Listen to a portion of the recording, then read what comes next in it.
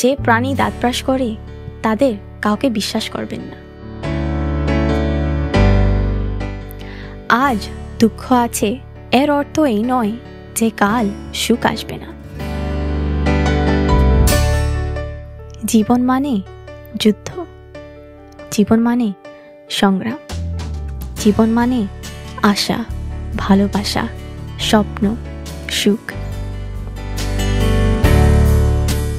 আমি কোনো famous motivational speaker না।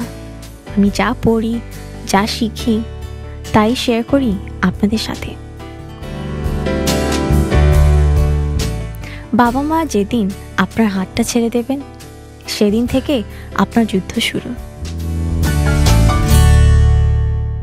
স্কুলে ভালো গ্রেড পাওয়ার যুদ্ধ, ভালো ইউনিভার্সিটিতে অ্যাডমিশনের যুদ্ধ, ইউনিভার্সিটি শেষে চাকরির যুদ্ধ। কি ভাবছেন জীবন অনেক কঠিন?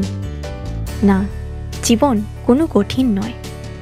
জীবন তখনই কঠিন হয় যদি আপনি আপনার জীবনকে কঠিন করে তোলেন। অনেকে ইউনিভার্সিটিতে পড়ার সময় প্রতি মাসে বাড়ি থেকে টাকা আনে, আবার অনেকের বাড়ি থেকে আনার মতো কিছুই থাকে না। কিভাবে টাকা আনবে বাড়ি থেকে? মা বাবাই তো কোনোদিন খায়, আবার কোনোদিন না খেয়ে থাকে। অনেকে ইউনিভার্সিটিতে পড়া অবস্থায় লক্ষ লক্ষ টাকা ইনকাম করেন, প্রতি মাসে মা বাবার জন্য টাকা পাঠান। অনেক দিনমজুরের ছেলে ইউনিভার্সিটি শেষ করে বিসিএস ক্যাডার হয়ে যায়, ডিসি, এসপি হয়ে যায়। আজকের দিনটা ভালো যাচ্ছে না, এর অর্থ এই নয় যে কাল আপনার দিনটা ভালো যাবে না। আজ সূর্য ওঠেনি, এর অর্থ এই নয় যে আগামীকাল আলো আসবে না।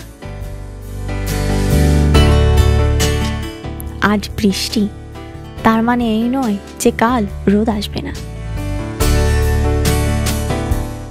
আজ রোদ মানে এই নয় যে কখনো বৃষ্টি হবে না। আধার আছে বলে আমরা আলোর মূল্য বুঝি, রোদ আছে বলে বৃষ্টিকে চিনি, আগুন আছে বলে পানিকে চিনি। আগুন মানেই শুধু সব পুড়ে ছাই করে দিবে তা নয়, আগুনে পুড়ে তৈরি করা হয় পৃথিবীর দামি দামি সবকিছু। আগুন না থাকলে হবে না, আগুন না থাকলে জীবন চলবে না, আগুন না থাকলে অচল হয়ে যাবে পৃথিবী। আগুনের ব্যবহার শিখতে হবে, আগুন নিয়ন্ত্রণ শিখতে হবে, আগুনের উপকারিতা বুঝতে হবে। আজ দুঃখ আছে এর অর্থ এই নয় যে কাল সুখ আসবে না। সুখের জন্য নিজকে তৈরি করতে হয়। সুখ খুব সহজ একটা জিনিস নয়। সুখ টাকা দিয়ে কেনা যায় না, আবার টাকা ছাড়া সব সুখ আসে না। নিজকে শক্তিশালী রাখতে, নিজের মনোবল বৃদ্ধি করতে টাকা থাকা জরুরি। জীবনে সুখ চান না দুঃখ চান নির্ভর করে আপনার উপর, আপনার কর্মের উপর। সারা জীবন কিছু না করে 60 বছর বয়সে এসে সুখ চাইলে এটা আপনার জন্য অনেক হার্ড হয়ে যাবে। 40 থেকে 50 বছর বয়সের মধ্যে নিজকে সেটেল করে নিতে হবে। আর্লি এজে প্রপার প্ল্যান করতে হবে। প্রপার প্ল্যান মানে আপনার কাজ 25% কমপ্লিট। এমন মানুষকে ফলো করুন যারা জীবনে সাকসেসফুল। বন্ধু নির্বাচনে সতর্ক হন। আপনার 99.9% বন্ধু আপনার সাকসেস সহ্য করতে পারবে না। রিয়েল ফ্রেন্ড বলে জীবনে কাউকে পাওয়ার আশা করাটা বোকামি। ক্লোজ ফ্রেন্ডকে প্রতিদিন ঘরে নিয়ে আসলে সে একদিন আপনার কলিজাতে হাত দেবে। আপনার ওয়াইফ বা হাজবেন্ডকে যদি আপনার কাছ থেকে কেউ আলাদা করে নিয়ে যায়, সে হবে আপনার ক্লোজ ফ্রেন্ড।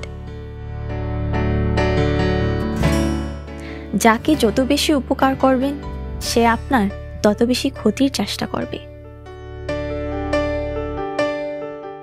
হেল্প করবেন দূর থেকে, 100% ভালোবাসবেন, দয়া মায়া সব করবেন, কিন্তু একটা সেফ ডিস্টেন্স রাখবেন।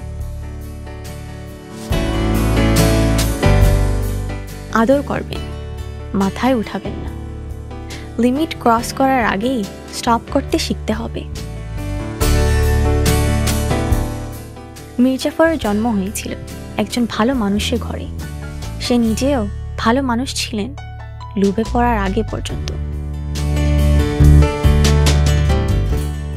আপনার আশেপাশের লোকজন কোনোদিনও চাইবে না আপনি সাকসেসফুল হন। আপনার সাকসেস দেখে সবাই জেলাস করবে, ইভেন আপনার ফ্যামিলির লোকজনও। সাকসেস না দেখে, টাকা না দেখে, শুধু কথা শুনে বিশ্বাস করবে না। বেটার নিজের সাকসেসের গল্প না বলেন, সময় মতো মানুষ এমনিতেই জেনে যাবে। যদিও গুড নিউজ ছড়তে সময় লাগে, ব্যাড নিউজ বাতাসের আগে দৌড়ায়। মনে রাখবেন, যারা আপনাকে সাকসেসফুল দেখতে না চায়, তারা অনেক আগেই আনসাকসেসফুল, লুজার্স। সাকসেসফুল মানুষ থাকে কাজ নিয়ে, স্টাডি নিয়ে, প্ল্যানিং নিয়ে। লুজাররা থাকে অন্যের বিষয়ে আলোচনা নিয়ে।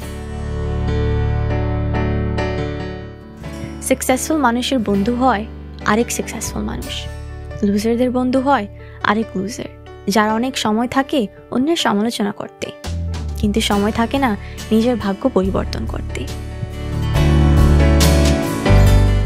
জীবনে সবাই চাইবে আপনাকে আঘাত করতে।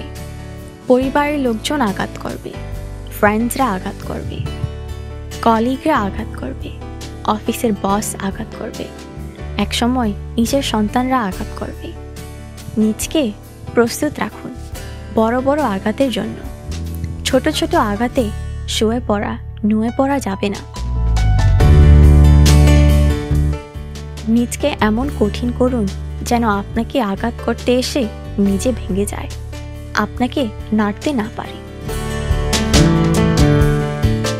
প্রতিটা আঘাত থেকে শিক্ষা নিন, প্রতিটা আঘাত মনে রাখুন। মনে রাখুন আঘাত কোন দিক থেকে আসে, কিভাবে আসে, কে আঘাত করে। যে প্রাণী দাঁত ব্রাশ করে তাদের কাউকে বিশ্বাস করবেন না। পোষা কুকুরকে বিশ্বাস করতে পারেন, বিড়ালকে বিশ্বাস করতে পারেন, কিন্তু যে প্রাণী দাঁত ব্রাশ করে সে প্রাণীকে নয়। আপনার ফ্রেন্ড কারা? ওনারা কি করে? ওনারা কি সাকসেসফুল? আপনার সার্কেলে যারা আছে তাদের কাজ যদি আপনাকে ইন্সপায়ার না করে, তাহলে সার্কেল চেঞ্জ করুন। যে ফ্রেন্ডস, যে সার্কেল, যে কমিউনিটি, যে সোসাইটি আপনাকে ইন্সপায়ার না করে, সেখানে থাকার চেয়ে জেলে থাকা বেটার। জীবনে জোয়ার আসবে, ভাটা আসবে, জোয়ারের পর ভাটা। এটাই নিয়ম, এটাই নেচার। মানুষের জীবনে বারবার জোয়ার ভাটা আসে না। ভাটার সময় ধৈর্য প্রয়োজন, নিজকে শক্ত রাখা প্রয়োজন, কেয়ারফুলি সিচুয়েশন হ্যান্ডেল করা প্রয়োজন। ভাটা শেষ হলে এবার জোয়ার আসবে। কাঁদতে মন চায়, কাঁদুন, তবে এই জন্য কাঁদবেন না যে যা হারিয়েছেন তার আসবে না, বরং সৃষ্টিকর্তার প্রতি কৃতজ্ঞতা জানিয়ে কাঁদুন, কারণ সৃষ্টিকর্তা বেটার কিছু রেখেছে আপনার ভাগ্যে। ফুল ফুটে, ফুল ঝরে। সুন্দর ফুল চিরদিন ফুটে থাকলে ফুল থেকে কোনোদিন ফল হতো না, বীজ হতো না, বীজ থেকে নতুন গাছ হতো না। প্রতিটা জিনিসের পেছনে একটা স্পেশাল কারণ আছে, একটা উদ্দেশ্য আছে, একটা সম্ভাবনা আছে, একটা আশা আছে, ভরসা আছে। গাছের পুরনো পাতা ঝরে যায় নতুন পাতা আসার সুযোগ করে দেওয়ার জন্য। গাছ বড় হয়, মোটা হয়, মৃত্যুর পর কাঠ হয়েও আমাদের সেবা করেন। হাসুন, কারণে হাসুন, অকারণে হাসুন। হাসতে হাসতে হাসি বেগম হাসু মিয়া হয়ে যান। পরিবারের সাথে হাসুন, প্রতিবেশের সাথে হাসুন, চিৎকার করে হাসুন। কেউ হাসছে মানেই যে সে সুখী এমন মনে করার কোনো কারণ নেই। আমার সাথে একজন ক্যান্সারের রোগীর দেখা হয়েছিল, লাং ক্যান্সার। মৃত্যু নিশ্চিত জানত। ডাক্তার বলে দিয়েছিল 1 মাসের বেশি বাঁচবে না। আমায় দেখতে চেয়েছিল। আমি বাসায় গিয়েছিলাম, আমায় দেখে হাসছিল। ওটা ছিল মৃত্যুর আগে একটা সুখের হাসি। মৃত্যু নিশ্চিত জেনেও অনেকে হাসে। অনেকের অনেক রকম ব্যথা, ভিন্ন মানুষের ব্যথার রং ভিন্ন, তবু বেঁচে থেকে হাসে। জীবনের সাথে যুদ্ধ করে বেঁচে থাকে। বাঁচার জন্য কাজ করে, নিজের খাবারের জন্য কাজ করে। এটাই জীবন। অনেকের অনেক বড় অসুখ, বাসায় স্ত্রী সন্তান। কাজ না করলে স্ত্রী সন্তান না খেয়ে থাকবে, তাই অসুখ নিয়ে কাজ করে, রিক্সা চালায়। তাদের পরিবার তাদের মোটিভেশন, তাদের পরিবারের হাসি তাদের ট্রিটমেন্ট। কাজ করতে হবে, অন্য কোনো অপশন নেই।